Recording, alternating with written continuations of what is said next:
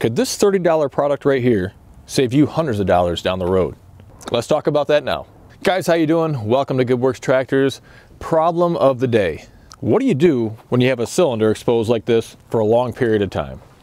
Could be on a backhoe, you got the grapple here, could be your bucket, could be an extra attachment that has a hydraulic cylinder on it. A lot of comments and videos talk about retract those cylinders. Don't let these rods be exposed for long periods of time or you're going to have pitting, corrosion, problems down the road, expensive repairs. This channel is all about learning, all about education, all about having fun. If you like what you see here, consider giving me a thumbs up, hit that subscribe button right underneath the video to see more helpful content like this.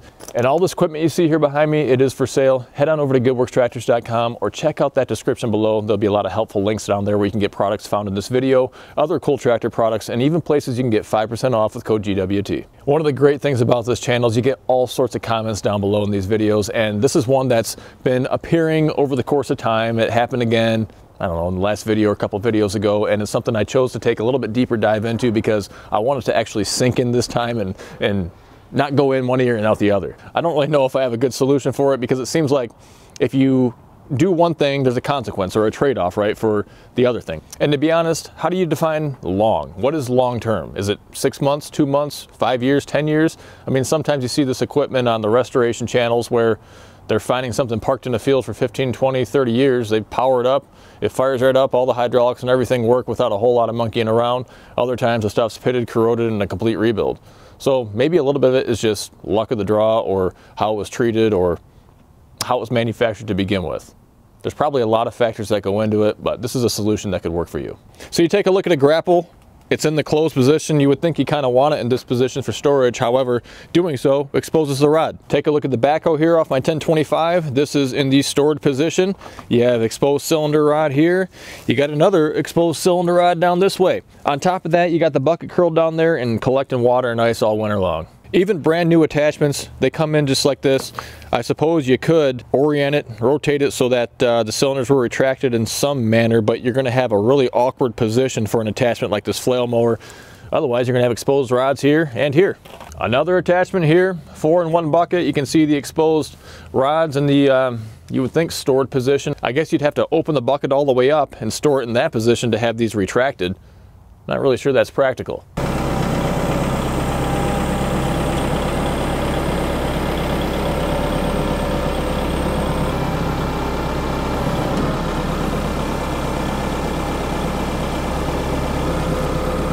Okay, so this is, I guess, the fully retracted position as far as the cylinders go. So what you can see is not a whole lot of exposed rod. I've basically got this in the max position here, essentially all the way retracted on the tilt cylinder as well.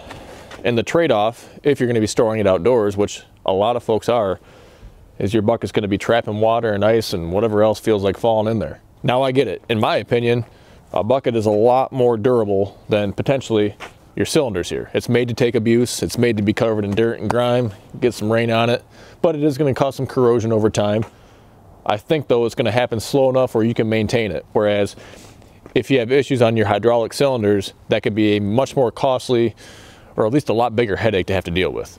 Now, interestingly enough, I found a survey when trying to do a little research on this topic so I could sound a little bit more intelligent. Tractorforum.com, I'll post a link before. I think you should check it out. There's 5 pages of comments that were on this thread along with the survey. So the question was asked, how do you position your loader when not in use? The survey had 8 options to choose from, 8 answers you could select from, and over 30%, nearly a third of the respondents said, I store my loader outside with the boom down, okay, and the bucket in the dump position like what you see right here.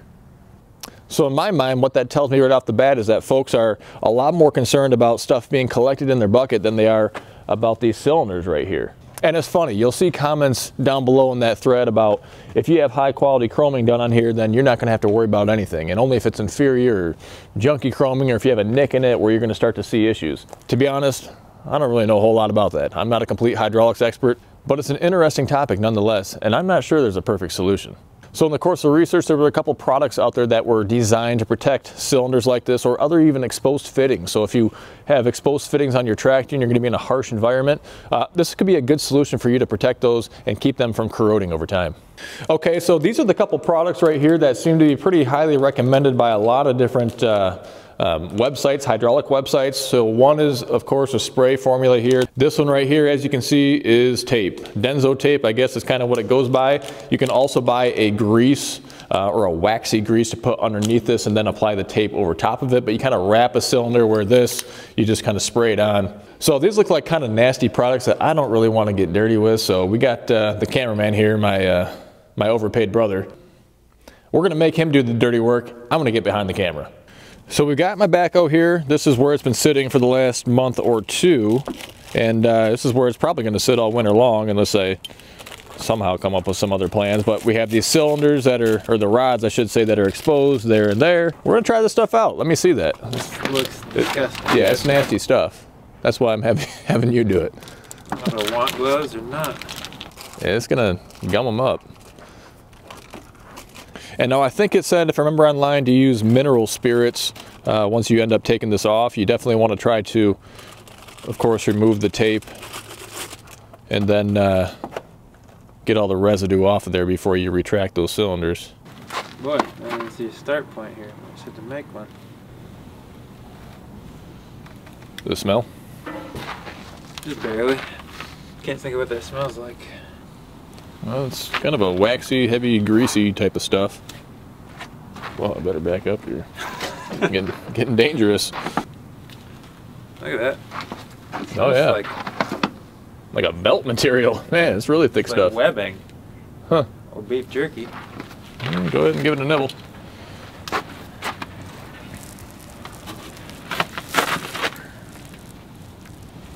That's actually, it's not, I don't think it leaves too much residue.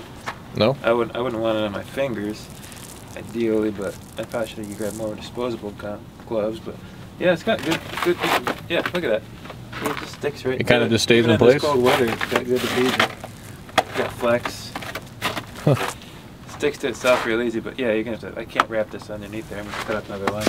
Yeah, maybe just cut off sections, workable sections. Yeah.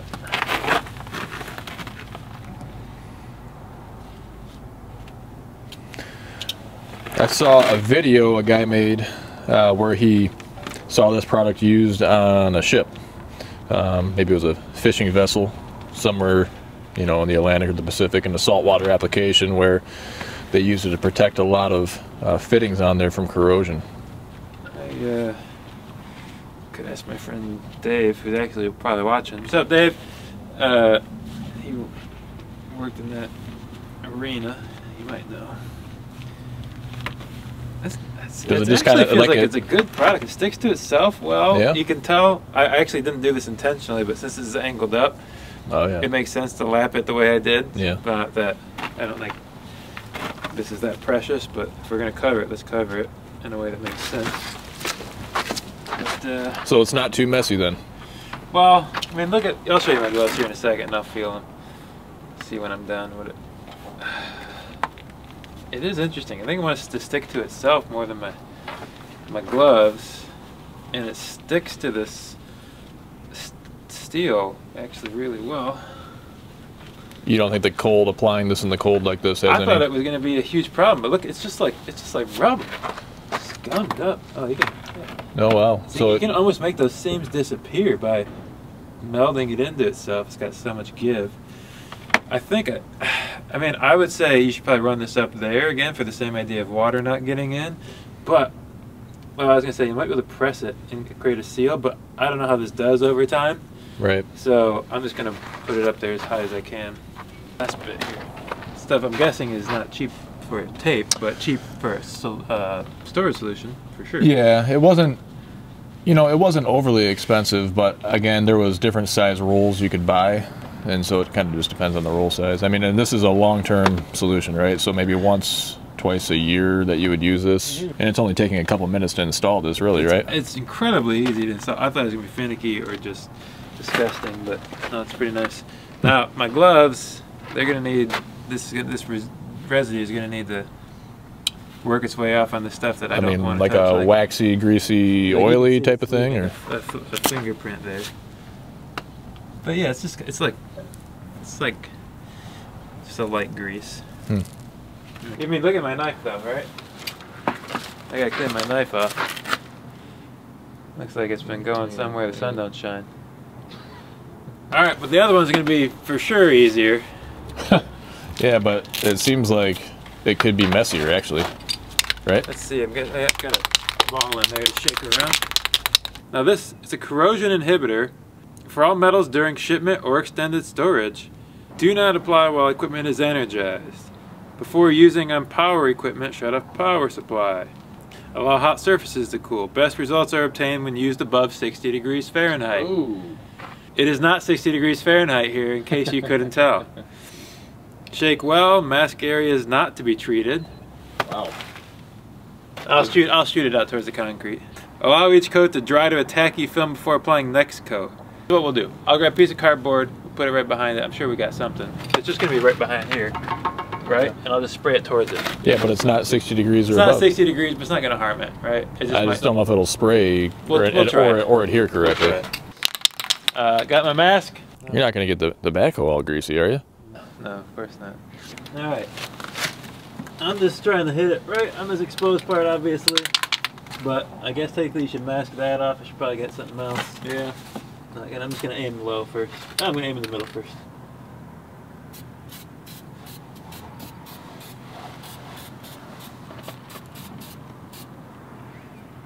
Okay, so what's one problem that I can see right off the bat? How do you get this on the backside? Yeah, you just got to spray it really, Spray it from the side, but really heavily. Oh, it stinks too, unlike that other stuff. I can smell it from here. Hey, watch the boots. Because it's brown, you can kind of see where you've applied it and haven't applied it evenly.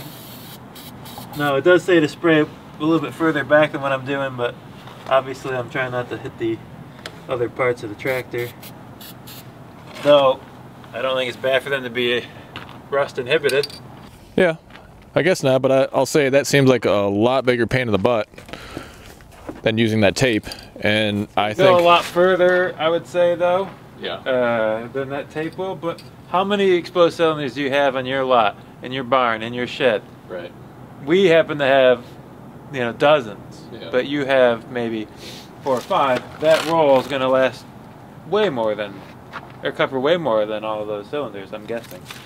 Well, I guess, you know, that wasn't too bad. And in reality, I thought that the spray was going to be an easier solution, but kind of seeing it done, not doing it firsthand, but just watching somebody else do it, you know, it really seems like that tape might be the better way to go, especially considering the fact that you don't have to do it very often. So really, ideally, and I've said this before, if you can, store your equipment indoors, but we all aren't able to do that. I'm not able to do that out here at the lot either, but a lot of my equipment turns over quickly, so I don't have to worry about it. But certain things like this backhoe or the grapple on the 5115M, they're just going to be sitting out here and they are going to be exposed. I've never really given it a whole lot of thought. I don't really know how quickly damage would occur or not, but it's something to be aware of, to keep in mind. And if you're looking for long-term solutions to protect your equipment, this could be something you want to look into. So if you found this video helpful, consider giving me a thumbs up and also hit that subscribe button right down below if you want to see more content like this. If you're in the market for a tractor or an attachment, looking for some cool products or cool ideas, check out that description below as well. There's all sorts of helpful links down there, places you can get 5% off with code GWT, or head on over to goodworkstractors.com. We'd be happy to help you out. Thanks for stopping by. Until next time, stay safe. We'll see you soon. Hey Chris, would you go pick up those products, bring them inside, please? I don't want to get my hands dirty. Brr. It's chilly. I'm heading inside where it's warm.